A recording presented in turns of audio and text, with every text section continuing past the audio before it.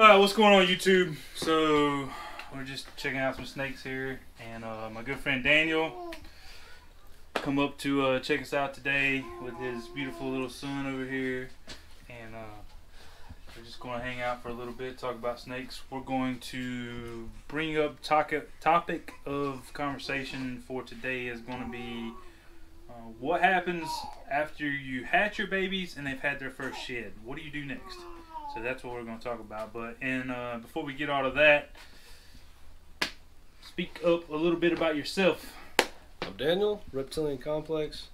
This man started me off, sold me my first snake, second snake, 10th snake, 12th, I don't know. He sold me a lot, and this is who I go to. He's the man. And we're here. I'm showing off his snake library here, his art gallery to my kids, and they're gorgeous. Y'all should come check them out.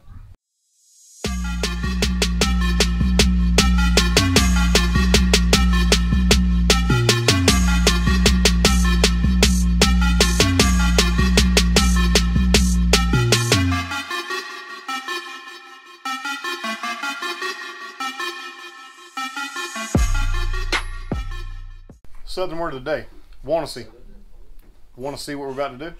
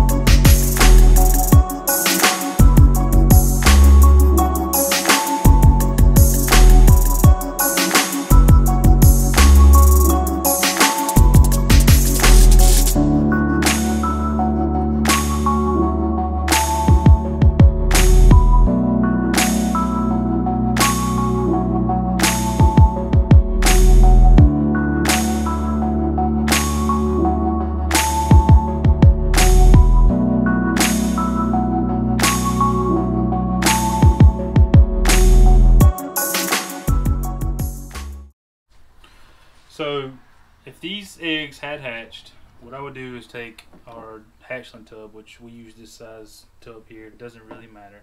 And there's also a million different ways to do this, but this is just the way we do it here.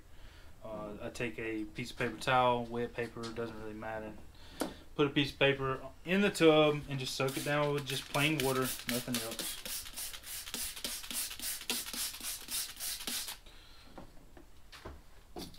Then I would remove the baby snakes from this box and transport Transformers. them. Transformers. I was watching that earlier. Yeah. Transport them to this particular tub.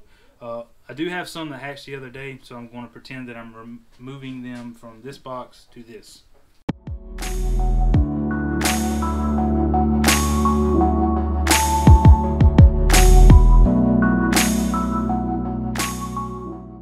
So basically what we do here is let the baby shed out in these tubs.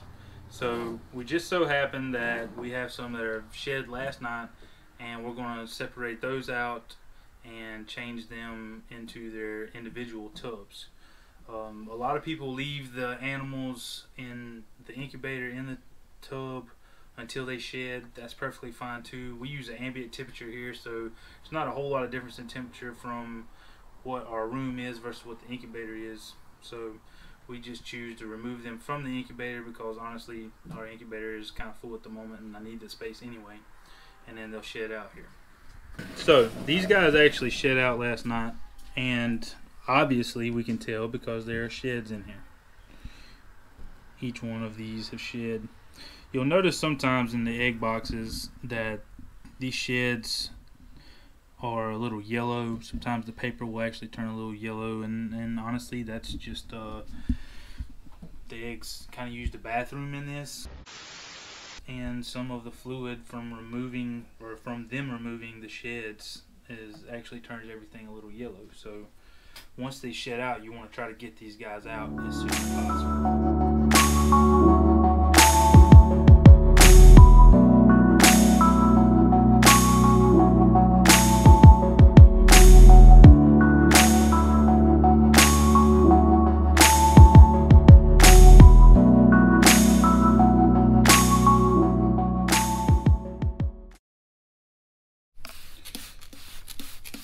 So we just get some cocoa, wet it down a little bit.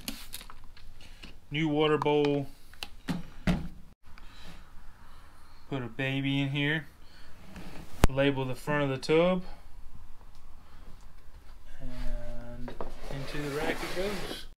Something else that I do want to mention is, if you notice that this animal has not made its first shed yet because of the shininess, the glossy coat that the animal has. This animal has not shed yet. So a lot of people say, well, how do you tell? Well, other than seeing the sheds actually in the tub, for comparison purposes, this animal has shed, this animal has not shed. This animal is shiny, this animal is not shiny.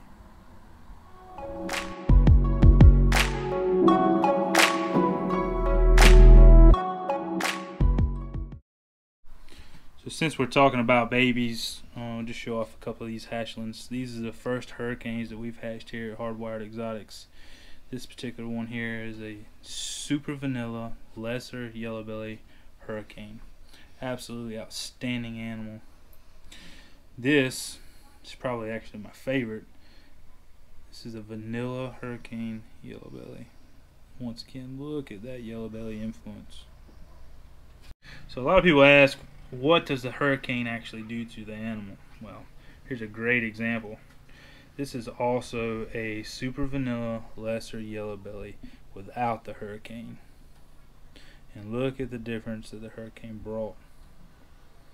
The pattern is just absolutely insane. Thanks for watching our daddy's channel. Make sure you subscribe.